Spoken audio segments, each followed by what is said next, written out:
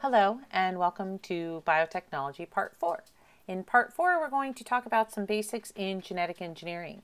And in this particular lecture, we are going to talk about the use of restriction enzymes in cutting DNA and using those cuts to insert new genetic material into new cells. So we've already discussed restriction enzymes and how they work and what they do, but now we're going to use those restriction enzymes as a tool to genetically engineer a new bacteria. We are also going to look real quick at a few other processes that are used in genetic engineering as well. So in restriction enzymes, let me go back here, we'll cover restriction enzymes. With restriction enzymes, we use them to cut the DNA. We saw that in part 1 of our biotechnology lecture. But now that we've cut that DNA and we added new genetic material to it, remember the sticky ends, and we were able to take genetic material from another cell. In the video we watched, they were talking about insulin. So we took a copy of the gene for insulin, and on the either end of that gene, we added sticky ends that were complementary to sticky ends left behind by a restriction enzyme in a bacteriophage, in a bacterial cell's plasmid.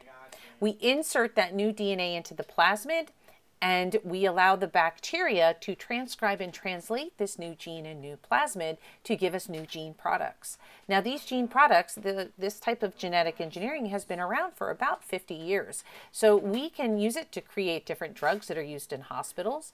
We can use it to create human-specific proteins like insulin that is now human-specific, and that way it is more exact and correct. We don't see rejection by the body for it. Of course, classes of proteins called enzymes. Hormone replacement therapy, different types of growth hormones and such, that's all produced using bacteria and genetic engineering. Receptors, ligands for cellular processes, parts of viruses or bacterial for vaccines, such as the antigenic determinants to create vaccines. We can use this type of engineering to create proteins used in manufacturing industry and, of course, in the medical field. For example, we can use this to produce acetone for use in nail polish removers, to produce enzymes for pest control. We can also use this for producing insulin, of course, was the very first one. That one is always the one that comes to mind. We can use it for DNA production and cloning of DNA as well, so that we can get lots of copies of DNA fragments, so we can use it for genomic sequencing. We can also use it to look for the locations of genes. We can add probes. We can use it in GMO production and in creating DNA libraries. So these are all different tools and different things that we can use restriction enzymes and genetic engineering for. So in recombinant DNA technology, this is a field of biotechnology in which we genetically manipulate different bacteria. We use a restriction enzyme again to cut a plasmid, leaving the sticky ends, and we add complementary sticky ends to a piece of DNA that contains our gene of interest, whatever gene it is that we want to insert. We then put that plasmid and gene together, and that creates a new recombinant plasmid. So here on the right, we have a picture, and when we use a plasmid to carry a new gene into a bacterial cell, that plasmid is referred to as a vector. This is also done with bacteriophages, which, if you remember, we've described a few times. Bacteriophages are also vectors, and they're actually used more often than plasmid vectors are, and they are viruses that attack bacteria. So in this plasmid vector, I have this circular piece of DNA, and in our gene regulation lecture, we looked at something called the lac operon. Now, the lac operon is located on plasmids, and in this particular vector, we have the lac operon, and in the lac operon is the LAC-Z gene. The LAC-Z gene is one of the A, Z, and Y genes that are found on the lac operon.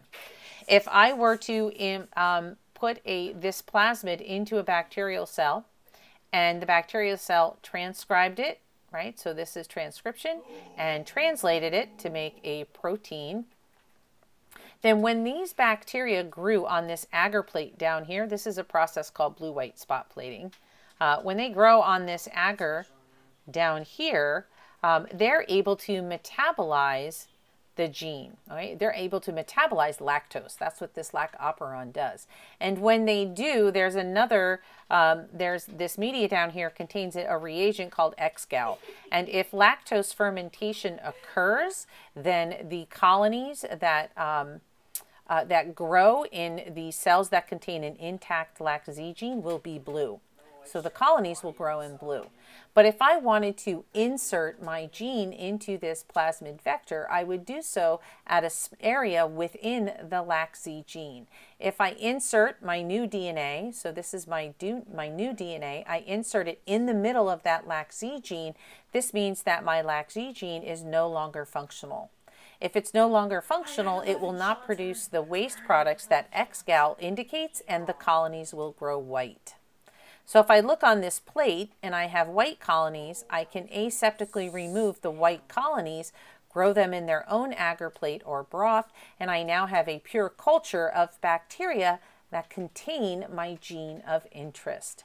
This is how we can differentiate between the cells that took up our new plasmid and the cells that did not. So we look for those cells that have changed, that have mutated away from that normal fermentation, because we know that we have inserted our gene into the middle of the LAC-Z gene, so it no longer functions. Okay, our next tool is the tool for DNA sequencing. This was originally discovered by a guy who's a scientist whose last name was Sanger, so it's referred to as Sanger sequencing. And in this particular process, we have a couple of ingredients that are going to occur. So we have the DNA that we want to sequence. We put this into a tube, and we add to this tube an RNA sequence. Now, if we heat up DNA, DNA will be separated into two single strands.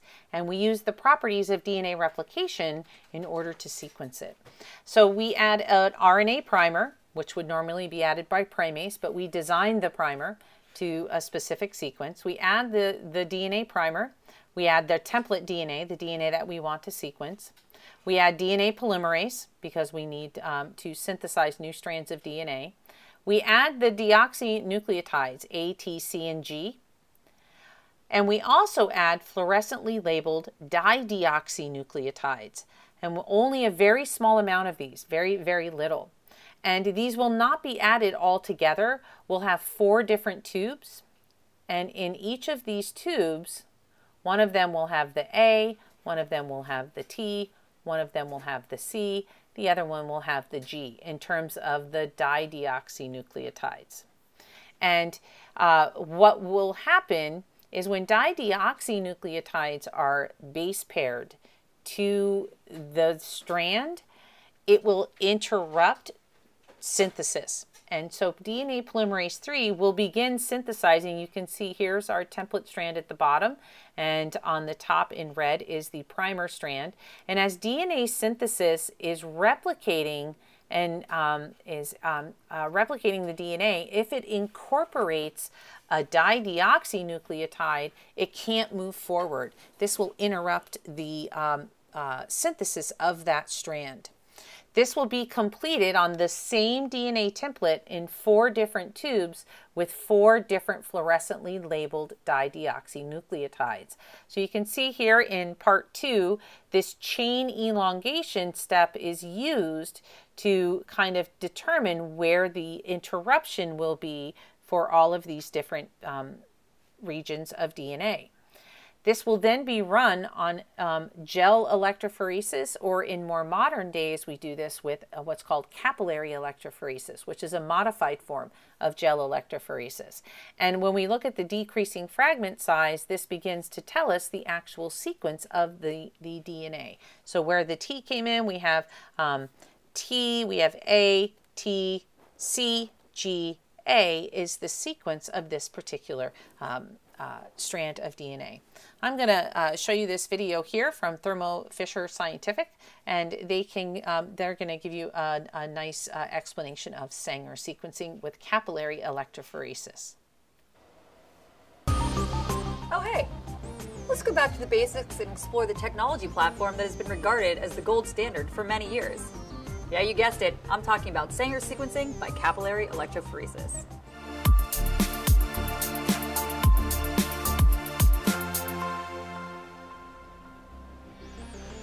Many might ask, why is it called Sanger sequencing?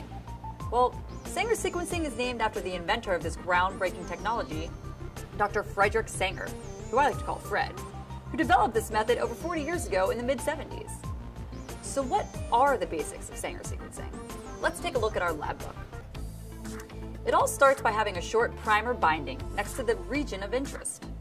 In the presence of the 4 nucleotides, the polymerase will extend the primer by adding on the complementary nucleotide from the template DNA strand. To find the exact composition of the DNA sequence, we need to bring this reaction to a defined stop that allows us to identify the base at the very end of this particular DNA fragment. Sanger did this by removing an oxygen atom from the ribonucleotide. Such a nucleotide is called a dideoxide nucleotide. This is analogous of throwing a wrench into a gear. The polymerase enzyme can no longer add normal nucleotides into this DNA chain. The extension is stopped, and we now need to identify what it is. We identify the chain terminating nucleotide by a specific fluorescent dye, 4 specific colors to be exact. Sanger sequencing results in the formation of extension products of various lengths terminated with dideoxide nucleotides at the 3' end. The extension products are then separated by capillary electrophoresis, or CE. The molecules are injected by an electrical current into a long glass capillary filled with a gel polymer. And during CE, an electrical field is applied so that the negatively charged DNA fragments move toward the positive electrode. The speed at which the DNA fragment migrates through the medium is inversely proportional to its molecular weight. This process can separate the extension products by size at a resolution of 1 base. A laser then excites the dye-labeled DNA fragments as they pass through a tiny window at the end of the capillary. And the excited dye emits a light at a characteristic wavelength that is detected by a light sensor. Software can then interpret the detected signal and translate it into a base call. When the sequencing reaction is performed, in the presence of all 4 terminated nucleotides, you eventually get a pool of DNA fragments that are measured and separated base by base. What you will get in the end is a data file showing the sequence of the DNA in a colorful electropharogram, and a text file which you can use to answer the questions you may be asking. And that, in a nutshell, is Sanger sequencing. For more information, download the free DNA sequencing guide through the link below. I hope this video was helpful on the basics of Sanger sequencing, and I'm sure you'll have more questions. So submit your questions at thermofisher.com/ask and subscribe to our channel to see more videos like this. And remember, when in doubt, just seek it out. So that, like she said, in a nutshell, is Sanger sequencing. We're using that tool of electrophoresis that we studied in the first lecture, and we are using electrophoresis to separate these DNA strands based on size, and the size of the DNA strand is dependent upon where the dideoxynucleotides were added. So by separating by fragment size, we can then determine the actual sequence of the DNA.